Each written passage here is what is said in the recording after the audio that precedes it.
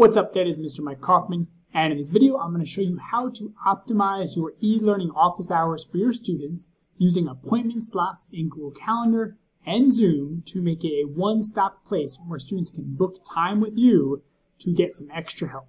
Let's get into it. Alright, so the first thing here is I've created already a specific calendar called Office Hours, and I'm doing this just to help keep my Google Calendar organized.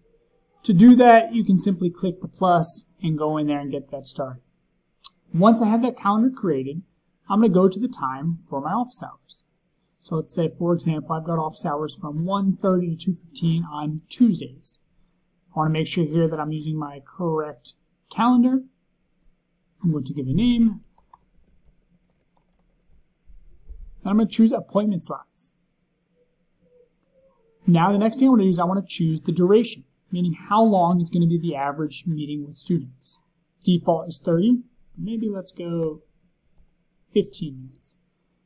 And what I'm going to do now is click Make It a Zoom Meeting. Now when you go to add your appointment slots, if the Make It a Zoom Meeting button does not appear, it's because you need to add the Zoom scheduler from the Chrome Web Store. To do so, go to the Chrome Web Store, search for Zoom Scheduler. From there, click Add to Chrome. Click Add Extension.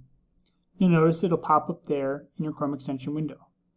For the first time, what you want to do is open it up and sign in with your Zoom account. From there, if you go back, refresh your calendar, Make It a Zoom Meeting button will now appear. Alright, now what I'm going to do here is, because I know that my office hours are going to be pretty consistent in terms of when they are, so instead of having to create new ones every Tuesday, I'm going to go back in and I'm going to edit this event. Now the first thing I'm going to do before I get into the repeating is I'm going to erase a lot of this information, because realistically I know my students don't need any of that. I'm going to erase up to there. Actually, I'm going to erase all that from the top too. And I want to do that because, again, my students don't need that information, and then it'll give them some more space to write in a description, which I want to train my students to do, so I know what the appointment is going to be about. The next thing I can do is here where it says doesn't repeat, I'm going to say weekly on Tuesday. I'm going to click Save. Now from here, if I take a look, I can see that those office hours are repeating on Tuesdays and repeating on Tuesdays forever. Alright, so that's a good thing. Now, to share this with students, I'm going to click on it, and I'm actually going to copy then this link. I can do that by opening it up in a separate tab, or I can simply do my secondary click, copy link address, and then I'm going to give you the student view. So you can share this link with students, classroom, or however else you communicate and share information. And then here we go. So here are the Tuesday hours, right? Notice the student goes to the following week. They're also there as well. Now what I want to do is show my students that when they want to book a time, simply click on it. And what I want them to do is I want them to write a little bit of description in here about what it's going to be about. Right? I want some help with blah, blah, blah, blah. Right? Click Save. Alright. And right now that appointment then has been booked.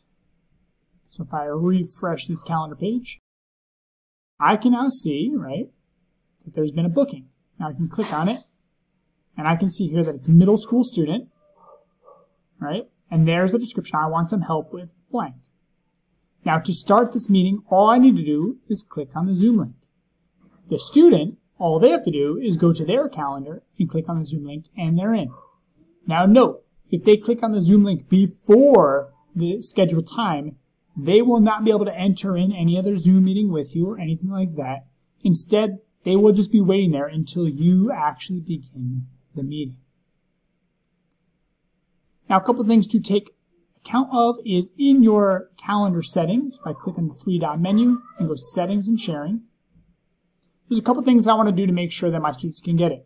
So the first thing I want to do is I want to make sure the access permissions are granted to people in my domain, in this case, the American School Foundation of Guadalajara. And then particularly for me, I want to make sure that I get a notification so that I know I'm about to have the appointments. And I also want to make sure that I get notifications when a new event is set up. That's it. That's how to set up your digital office hours using appointment slots in Google Calendar along with the power of Zoom. Good luck.